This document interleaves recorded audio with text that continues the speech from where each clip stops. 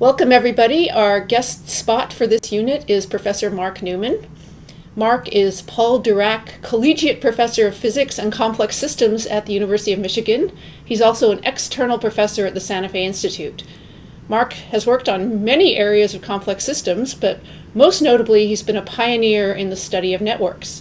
His recent book, called Networks: An Introduction, was published recently by Oxford University Press, and it's the definitive place to go if you want to learn in depth about network science. So welcome, Mark. Thank you very much. Nice to be here.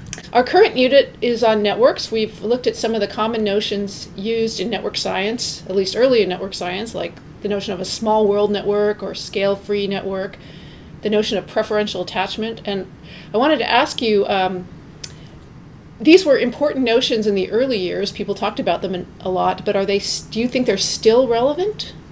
Oh, absolutely. I definitely think they're still relevant. These are sort of some of the foundations of the field, some of the most important phenomena.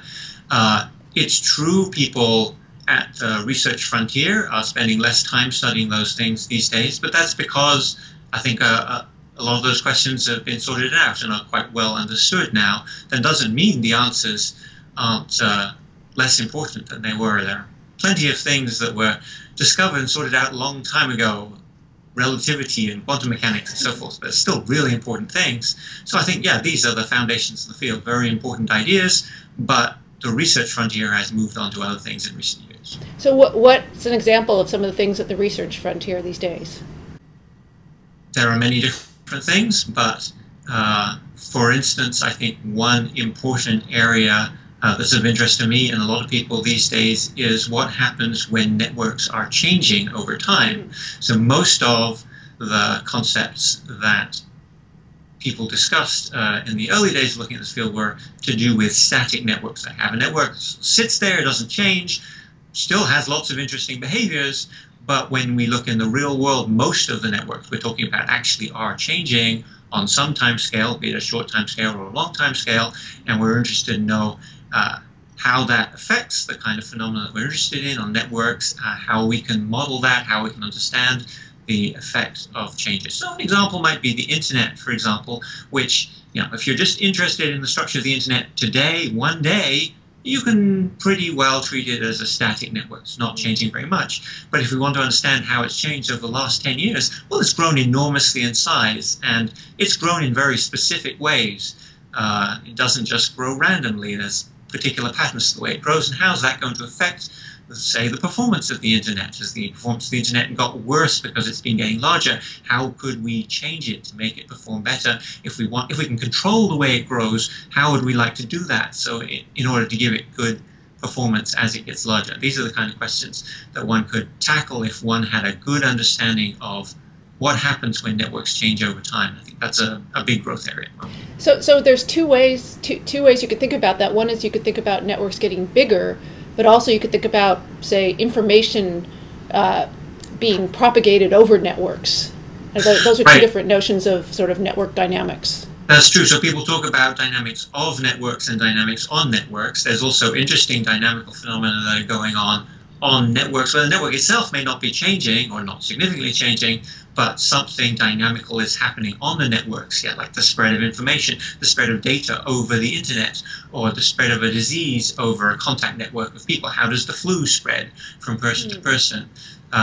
Or the spread of a computer virus over a computer network, or the spread of fashions or fads over a social network, the spread of a rumor on Facebook, these kinds of things. These are all examples of things where the network itself is probably staying roughly constant in time, but there's some interesting spreading process or dynamical process happening on top of it.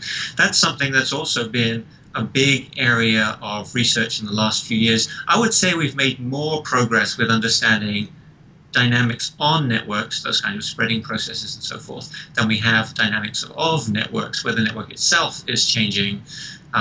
There's definitely a lot of open questions still in that area. Right. So what are you working on these days? What are you excited about? So that's definitely one of the areas that I'm excited about. For instance, I'm interested in questions like if we can gain some understanding of how a network changes over time, can we make predictions about how it's going to change in the future? More generally, we'd like to understand how to make predictions about networks. For instance, another area that I'm interested in is, can I make predictions about when network data are wrong? A lot of the network data we look at, social network data, biological network data, it has errors in it. It's not all correct. And those errors can have an effect on our understanding of the system. So we'd like to be able to understand those errors better. One thing that people have asked about is, can we predict which connections in a network are likely in error? You know, it says there's a connection between these two nodes, but maybe there actually isn't. Can I pick out node connections in the network that look sort of suspicious? They don't fit the pattern of the other connections in the network, and say, that one looks like one that might have been an experimental error or whatever. The reverse of that question is, can I find connections that are not there that I would expect to be there? I see these two people are not connected, but I would have thought that they would be. That looks suspicious to me. Maybe that's an error. Or maybe it's not an error, but maybe I should suggest that those two people might like to become acquainted. Maybe they could tell each other something useful. Yes, Facebook tells me that all the time. Right, indeed, of course. And so this is an area in which people have done some significant work in sort of limited specific contexts without thinking more broadly how the same ideas could be expanded to other kinds of networks. So a classic example of this is recommender networks. Like on Amazon, you buy a book and it says, oh, you might be interested in this other book. How does it do that? Well, it has a network representation of who bought which books, and it tries to predict which links in that network are missing but should be added. So it tries to predict the ones that are most likely to be good connections, in other words, the books that you're most likely to want. So there's a whole literature there on how you do that recommender task. If I have some subset of information, people and the books that they liked, can I predict other books that other people will like? And that's a link prediction task. And so one of the things that we're looking at, and other people as well, an area of current research is, how can I do this kind of link prediction task on other kinds of networks as well? And so to some extent, that's a question of leveraging things that people have learned in these other areas as well. This is something we see often in complex systems, that there's somebody in one area, in this case recommender systems, who's made a pretty careful study of this. Maybe we can take ideas from there and apply it in a different context. Ah, okay.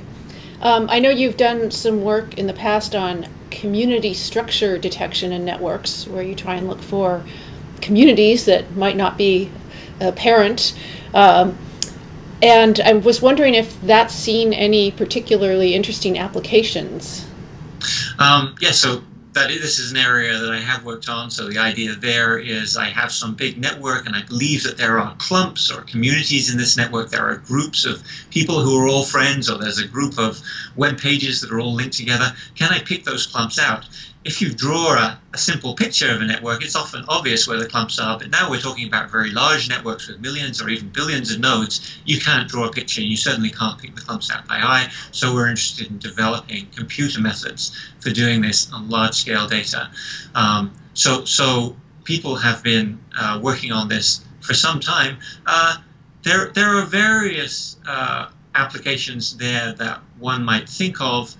For instance, I might be looking at the web, and you can look at a web network and pick out clumps of nodes which tend to be pages that are all on a related topic, or all sort of belong to the same people. Maybe it's a clump of nodes that's all at one company, stuff like that. People have looked at these kind of things.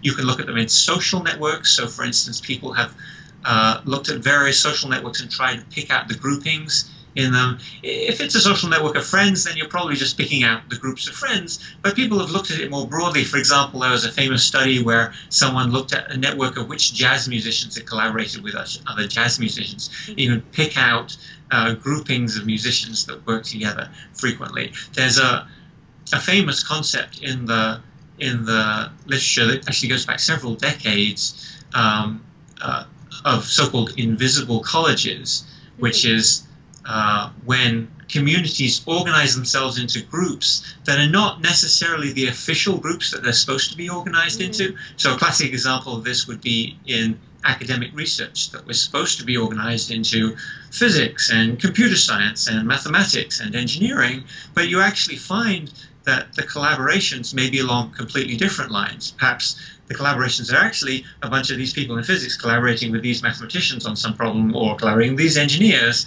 And so the actual collaboration groups divide along different lines from the traditional lines of the departments that people fall into.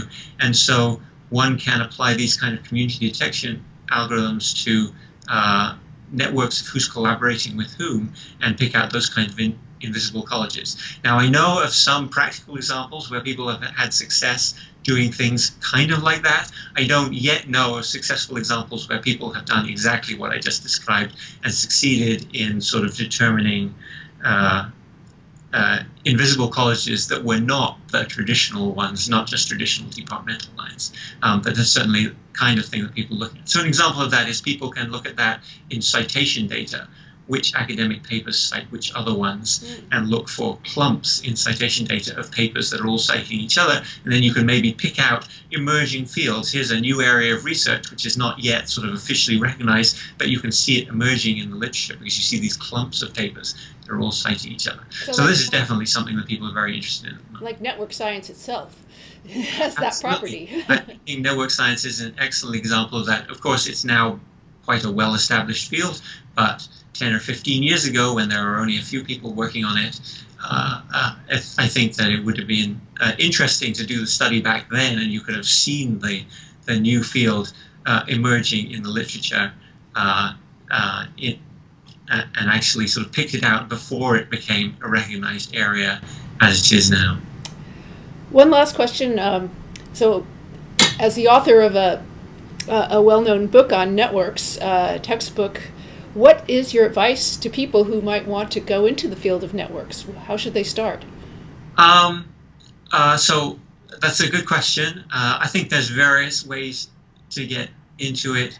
The way I got into it was through a fairly sort of traditional background in theoretical physics, and I think that if you can do that, I think that that kind of thing is a good way to start to get a solid background in whatever your chosen field is, which might be engineering or computer science or physics or biology, and then look for applications in an area that you know about of networks. I think that there is something of a tendency in this field for people to treat networks as a hammer and go looking for nails.